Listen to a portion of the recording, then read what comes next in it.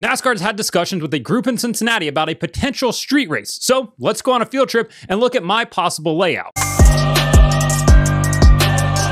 Welcome back to BrakeHard. I'm Matt. So a few days ago, Adam Stern from the Sports Business Journal posted an article and said that NASCAR has targeted San Diego as its next possible location for a NASCAR street race. Within that article, he said that NASCAR has also spoken to groups in Cincinnati, Pittsburgh, as well as Baltimore about also hosting potential street races. Well, I live in Cincinnati, so I went ahead and mocked up a potential circuit around the banks between the stadiums downtown in Cincinnati along the Ohio River. So now let's go on a field trip and go down and drive around this proposed circuit that I have constructed here. I did not get out and do a live shot from there because the temperature is turned up to Satan's kitchen with the humidity set on Saigon, and I just really didn't want to get out of the air-conditioned car. So I went ahead and slapped a GoPro to the windshield of the Blackwing, and we drive around this whole circuit. So let's go get in the car now. All right, boys and girls, welcome to the field trip. Keep your hands, legs, heads, everything inside the vehicle at all times. We are currently on Marion Way, also known as Barry Larkin Way. Nobody calls it that. This will forever be Marion. To the right, we have the Smale Riverfront Park, which was not that nice when I was a child. That was gravel, railroad tracks, and dead fish from the Ohio River. Now, this is what I envision to be the front stretch right here, headed towards the Roebling Bridge. And honestly, this is the most troublesome part of the entire circuit, the layout that I have. It's very narrow, 2 lanes right through here. And that bridge, inspiration for the Brooklyn Bridge, you can't widen that area. So that might have to be worked on. To the left side is where I envision the pits happening on the left side of the street, the right side used for racing. Of course, we have a median here in the center. That might have to get knocked out so that we have 3 lanes of racing rather than just 2. I also would hate to see those trees get knocked down there on the right, but that's a different topic. Moorline Lager House off to the left. And then also on the left, you have Great American Ballpark, home of the Cincinnati Reds, where currently mediocre baseball is being played at. They live off of the last 50 years, World Series in 75, 76, and 90, and nothing to show for it basically since then. But hey, it's home to Mr. Redlegs and Rosie. You can wave to them. Gapper creeps me out, so we're not waving to him.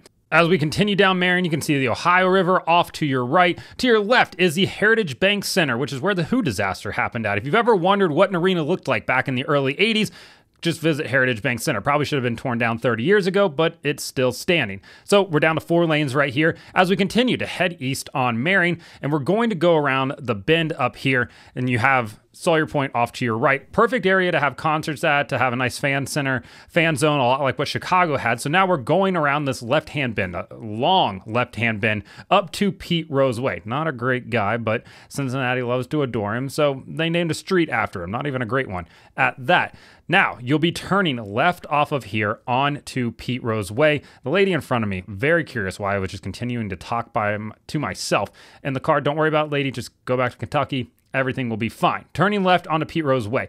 Now, this is an area as you head towards Great American Ballpark here that I definitely think will probably need to be repaved if they end up having a street race here. A lot of washboard action going on, just kind of been worn out over the years. Now, we'll be turning right off of Pete Rose Way on to Broadway. I know that lady running right there. Hello. Going up the hill here, you have this nice uphill S, a pretty gradual S, about 4 or 5 lanes through here. 5 lanes when we get up to the light. Now, this is where another little interesting spot will be. There's a median there as you're about to turn the corner. Great American Insurance in front of us, that tower there, hence the name Great American Ballpark that overlooks the ballpark. Your overlords constantly watching you. So that median's going to have to go to the left there. Probably should have taken the inside when I turned, but forget where I'm at sometimes. So now we're headed down 3rd Street.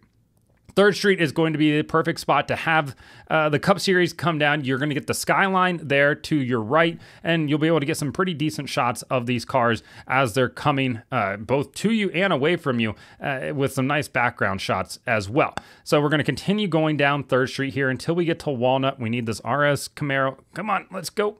Get past us here so we can merge over, and then we're going to be turning left onto Walnut Street. Now you have the Scripps building to the right as well, making sure we get, the 2 big buildings in Cincinnati into the shot here. Turning left onto Walnut. Now this is an interesting part because Cincinnati does have a streetcar system which runs on Walnut, but with 3 lanes here to the left, you don't really need that 4th lane of the streetcar to the right, so you could definitely put the wall up. You don't want to make the olds of Cincinnati mad, Mention the streetcar, that's enough to set them off. But it's not like San Jose, we didn't go ramping over it. There is, however, a pretty hellacious bump right here, right there, bam. As you're approaching the banks, you have residents off to the left, yard house to the right, recently caught on fire. Hopefully they can find themselves back in business sometime soon. Now, this is also a pretty narrow spot here. You go from 3 lanes down to 2 lanes, and then you have this roundabout, which can take you across the Roebling into northern Kentucky. But for us, we are going to go straight, not sing the Queen City. We want to race the Queen City here. The glass building to your left, there is a merry-go-round within there. Why? I don't know. Rich people just wanted to have a merry-go-round for some reason. Now, we're making a right-hander. Now we're going to head back up towards 2nd Street. This is where things gonna have to change a little bit, because while I could go up to 2nd, I can't turn left onto 2nd. That would be breaking the law. I'd be driving into oncoming traffic. But now you would go down 2nd Street and you continue going down that until you approach Elm Street, which of course is going to turn you left, and you're going to go in front of Paul Brown Stadium, also now known as Paycor Stadium. People want to call it that, they can, but Paul Brown Stadium, home of the Cincinnati Bengals, once mid-Cincinnati Bengals, and then Joe Burrow came along and made them so much better. You turn left onto, now you'll turn left onto Elm, and you have this pretty nice S-curve as you come around here. You're going to basically snake your way around the stadium. You have the Andrew Brady Music Center to your left there as well. There's also a lawn out front. So if they wanted to utilize some Cincinnati spots in the street race, you could definitely have your concerts there. You could have it on the lawn at Smale Riverfront Park. You'd have it down at Sawyer Point. And now you'll be turning left off of Elm back onto Marion. Now, if you were at Chicago, you knew they had plenty of Chicago hot dog stands as well as Garrett popcorn, delicacies of the Windy City. Well, for the Queen City here in Cincinnati, which is actually the Queen City, not Charlotte. Sorry to all the people that think that that's true. You have your Skyline cheese conies and your Grater's ice cream. Those are going to be the 2 most prevalent stands. If you see a La Rosa's pizza stand, if this event does happen, walk away. That's trash pizza. You do not want to try it. If they have Montgomery Inn, also trash barbecue, don't try that. That's bad representation of Cincinnati. Skyline is an acquired taste, and Grater's is maybe the greatest ice cream out there. I'm not snobby about my ice cream very often, but nothing's ever going to top Grater's. Back out onto Marion Way, though, that will take you for a lap of the circuit. Today's video is brought to you by Driven Sunglasses. Head over to drivensunglasses.com today. Use code BrakeHard at checkout for 20% off plus free shipping. Great sunglasses. I am very partial to the classic as well as the camber. Neither of them are in my office right now. They are both downstairs because I wear them on a daily basis. So head over to drivensunglasses.com today. Code BrakeHard at checkout for 20% off plus free shipping. So as you can see, there's a decent bit of elevation change within that circuit. There's certainly spots that are going to have to be repaved. Certainly some street improvements that are going to have to be made as well, getting rid of medians mainly. My biggest concern, as I said in the video there on the ride along, is basically that front stretch area along Marion Way where you go underneath the Roebling Bridge right there. That bridge is very old and is not going to be changed in terms of the layout right there. So to get through there, you're basically looking at a 2-lane road. Now, NASCAR can do that. That'll be basically the tightest part of the entire circuit. And it's certainly something they can live with, especially if you put the pit road on the other side of there. But that's probably the tightest area, and that might be the area that needs the most amount of work. But I still think that it would definitely be manageable to use that entire area, and it really limits the amount of traffic impact that you'll have here. I know a lot of people in Cincinnati will talk about how bad the traffic is. It's mainly because they've never gone anywhere that actually has bad traffic. The traffic's not that bad. They don't know how to merge in Cincinnati. I'll give them that. People here take you trying to merge onto the highway as a personal offense and will fight you over letting you merge because zipper just doesn't make any sense to them. But for the most part, traffic's not that bad, and this doesn't really limit the number of inlets and outlets that you'll have from 71 and 75. There's still plenty of them within the city.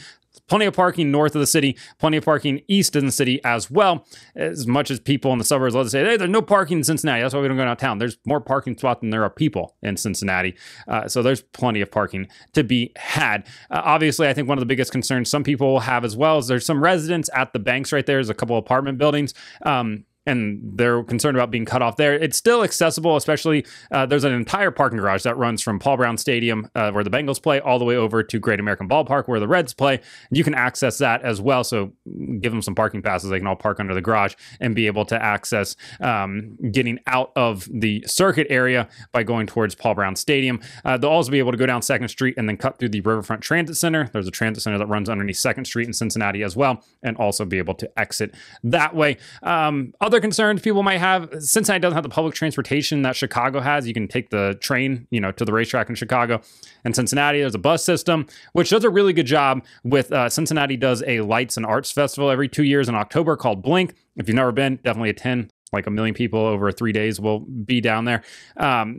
The bus service here does a lot of parking rides around the city and then buses people down. They could do the same thing for something like this as well. So I'm interested to see what people's feedback is. I think it's a decent layout. I think it could definitely be changed around a little bit if needed. Obviously, that really tight spot where you go down towards the road lane and there's that little bit of a roundabout right there where it becomes 2 lanes, that either will have to likely be widened or you'll just have to turn right there at Yard House before you get down there. So obviously it can be tweaked and moved around and everything that goes along with that, but could be a pretty interesting circuit if they want to go for it. At the end of the day, I don't think the circuit happens unless Kroger or Fifth Third wants it to. If they want it to, then the city will absolutely bend over and make it happen. If they don't want it to, well, city council is going to put up the biggest fight in the world, like they're the Nashville City Council, which is really annoying because city councils in mid-sized cities certainly think that they are way more important than they actually are, but would be interesting. Let me know your comments